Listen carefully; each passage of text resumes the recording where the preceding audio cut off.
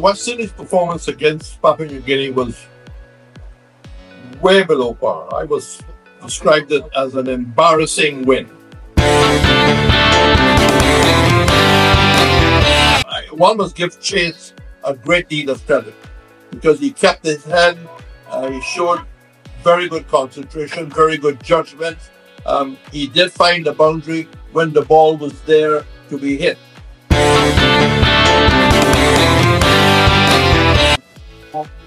We needed to have a little bit of pace. Either McCoy or Shamar Joseph should have been in that side. I think Darren Sammy will have to concede one spinner, and against the next opponent, they will have to bring in a pace bowler. Good afternoon to all the cricket fans around the world. So this afternoon, as we sit in with no other than Joseph Reds Pereira, a man who needs no introduction when it comes on to cricket. So currently we know we're in the ICC World Cup T20, one of the biggest games that the world have ever seen. And with Reds Pereira here, we just want to get a quick look into the opener in terms of the West Indies playing Papua New Guinea. Reds Pereira, we just want to say welcome to BIFF TV. Could you give us your take quickly as you come in? Well, thank you very much for inviting me in. Hello to your wide audience. The West Indies' performance against Papua New Guinea was way below par. I was described it as an embarrassing win because when you have a score of 137 to get and you take 19 overs to make that score, it doesn't say a lot of your batting. Our batting lacked patience. We lacked the ability to accept that the pitch was not a fiery pitch. It was slow, and we just didn't have the patience. And all our batsmen got out fairly poor shots. So the question to you, Reds Pereira, is what would you have liked to have seen in this first opener, given the total that the opponent had made and the team that we have? I would have expected the West Indies should have won that with 8 wickets, because what is very important is your net run rate. And we didn't do a good job with our net run rate. And you have to see when other people in the group play Papua New Guinea, how they will do against Papua New Guinea. I thought that our batting was very impatient. We didn't have we certainly didn't have the patience, and I think that they will have to do something about the batting. They'll have to make changes in the batting and changes in the bowling. So definitely when we look at the team that we have individually, the strike rate for some of these players is the highest coming into the game. And taking all of that over to make such a score, you know, looking in from the outside, I know many of our spectators also would be disappointed, not just you, with that performance. But going forward, I would expect that they would have to take a look at what they're doing now in terms of their first opener. The good thing about it, they won the game. But if you were the captain, how would you basically go into that dressing room speaking to your team? I will simply say we just didn't have the mental makeup to apply yourself because of the very slow nature of the pitch. It needed patience. It needed an appreciation of the conditions. But you know, when you look at how well King was going, how well Perriera was going, you just didn't need those very rash shots.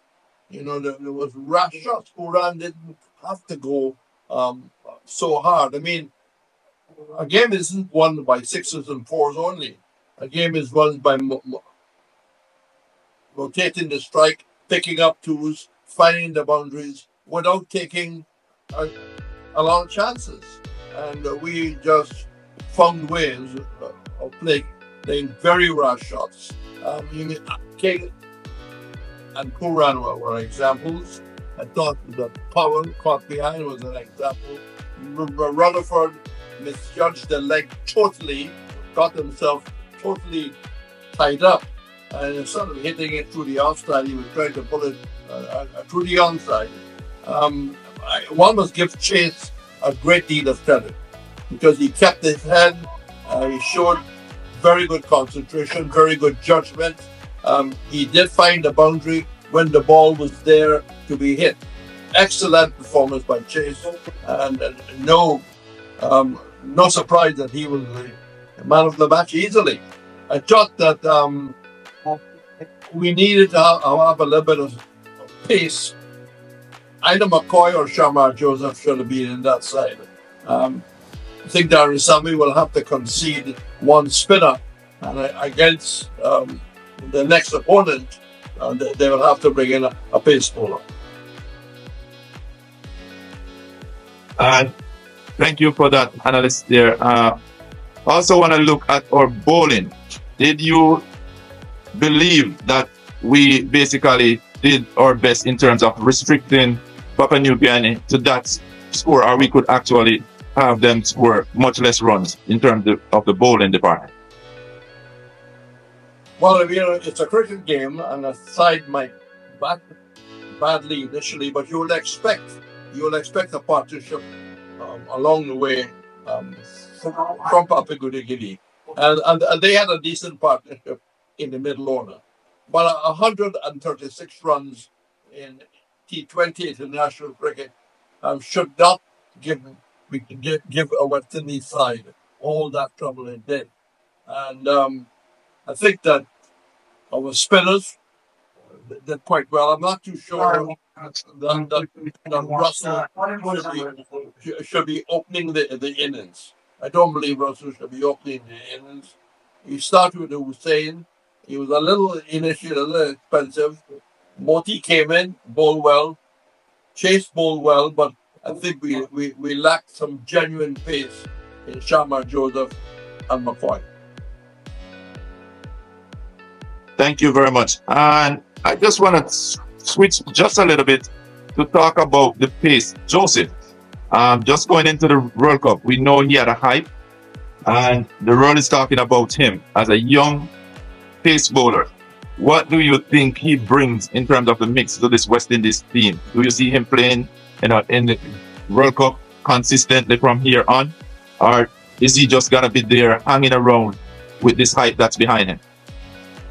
No, I don't think that some of the sides in this zone, Papua New Guinea, is accustomed to that genuine pace. I mean, Joseph is able to bowl at 150 clicks an hour. I mean, how many Papua New Guinea players have faced against that pace?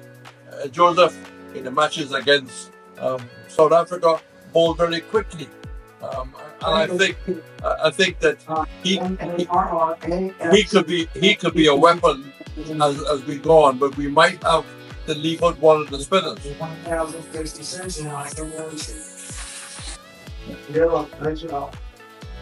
Thank you there very much for that.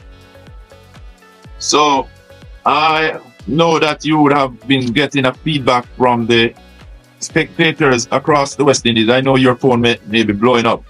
But what do you get coming in from the spectators, the followers? What's the feeling like in terms of this performance from them? The team is going to do better in just about every department. That we played below par. Our fielding wasn't great. And we just have to lift our level. Lift our level in just about every department of the game. I mean, the one outstanding person was Chase. I believe nobody else really measured up. The spinners didn't do too badly, but I think the worst area of the game for the West Indies was in fact the batting. I mean, you took the game down to the 19th over, trying to score 137. Very, very disappointing. I think that there was enough discussions among the West Indies team not to underrate Papua New Guinea, not to think that the game is won before the first ball is bowled. And if they wanted a wake-up call, they got a wake-up call. That in a number of areas they will have to improve, and they might have to make changes in that side. We see is that they actually labored to get that little run, and that could have proved to me that, you know, they may not be as strong as we think they are in terms of the mindset. We see the team, it looks good, but really and truly the way they approach this game was definitely the best way. They took quite a while to get that meager total, I would say. I know, you know, it's a work in progress for the West Indies. You know, we have fallen from, I'd say, from grace, where we used to be. West Indies was feared by every team across the world. How do you see that, you know, where we were back then versus where we are now? The period under Lloyd, under Richards, I don't believe we will ever see again in our lifetime. It's like the great Brazil team when that era finished. Brazil had to accept that was a very special period. No comparison. The standard of West Indies first-class cricket is at a very average level. We have the smallest first-class season in the world. There's a focus on the white ball game, but where other countries can pay their players to stay home and be loyal to their nation, we just don't have the money to keep our players at home. And until there's a fair sharing of the cake by the ICC, which is dominated by India, Australia, and England, the West Indies are always going to be in a position where they're not too sure whether their best players may be available. I think going forward in this tournament, in our next game, Hope should come in to open the innings with King, and one of the spinners will probably have to be sacrificed, or a middle order batsman to play one of the genuine fast bowlers, either Joseph or McCoy. Thank you very much. And this we know is now history, this World Cup. So I'm just going to switch it from the West Indies. You know, we have gotten the takeaway, your views on what you thought happened in this first game. And also you have gotten insight in terms of how our followers and spectators would have felt about this particular opener for the West Indies. But we're going to turn it now to the USA. This is history for the USA, the first time in a T20 World Cup, especially being played on US soil. It's been shared between the US and the West Indies. With that said, you could just tell me now in terms of the USA, because this was a very exciting game. Could you just give us an analysis of the game of the USA in terms of the West Indies, how they responded to this total set by Canada? Well, first of all, it was a beautiful picture. When you join the commentary, to see the stadium, to see the fairly large crowd, a lot of passion, and you know, all of a sudden you're hearing the national anthems of the USA and Canada, and Canada produced a very good score that looked that it was going to test the American team. But the batting of Jones in particular, who has strong Barbadian roots and played a lot of cricket in Barbados and is very friendly with most of the top Barbadians. I think himself and the South African, they won the game. They won the game for America. I mean, after 8 overs, Canada was doing extremely well. From the 9th over, they just couldn't produce the consistency. There were so many wides, there were no balls, and they just seemed to not have an answer how to contain the middle order batting of the USA. And the USA has started very well. But I think the batting of the USA is stronger than their bowling. Thank you very much. I really want to say congratulations to the USA team. You know, this is them in their first T20 World Cup, and for me, they have made a statement. They make a statement to the world that US is now at the level that you gotta be careful in terms of how you look at them, the way you approach them when they get on that field. I know the US fans here, they are overjoyed with the game, the results. I love the way Eian Jones played. You know, he just took the game totally from Canada. Could you just tell me about Eian Jones, the way he played, the way he looked? Oh, he looked very, very compact player. His defense initially was strong, and when he really got into the ball striking area, he was hitting it so cleanly. I mean, the number of sixes, a couple cleared the ground totally. I mean, you know, he just couldn't do anything wrong. And I really hope, from the American point of view, he hasn't peaked too early and he's left some runs under his belt to contribute later on. Just to go back to the bowling, I think Ali Khan, who's got a lot of West Indian experience, he plays, of course, in the West Indian franchise system for Trinidad. He has a Pakistan background. I think he did not have the game we expected. It was a little expensive in his opening overs, and that's one improvement turning to the bowling that they will have to improve on. But the batting, I would think, looks very promising indeed. But of course, in the next game, all their batsmen in the US team, they take guard and they start at naught. All right, and a quick look at Ghost. How did you look at his performance and his support? Very nice player. He's not as aggressive as Jones. He doesn't have to be, because if Jones is going so well, he just had to find the occasional boundaries. And you know, it was a very good partnership. It was a partnership of a difference. A South African background. He brings maybe a lot of good coaching as a young player, and he's a major find. And I think that Corey Anderson, we mustn't forget Corey Anderson, his experience as a New Zealand player. I mean, the American team has got a fair amount of depth and a fair amount of international players. How do you feel about America's chances of getting out of this group that we see Pakistan and we see India, two of the world giants when it comes on to cricket? How do you see US making it out of this group? I don't see them going out of that group, but cricket is a funny game. India is a lot more of a consistent side. Pakistan could have some brilliant days, could have some bad days.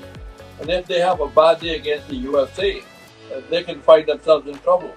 So I think the focus will be by the USA coaching staff is to ensure that they can produce a very good performance. If they bat first, they have to put 200 plus on the board so that they can force the Pakistanis to take chances, to score at a fast rate. If you're taking a chance as a batsman, you're giving the bowler a chance. But I think the key to America going forward is to beat Pakistan if they could.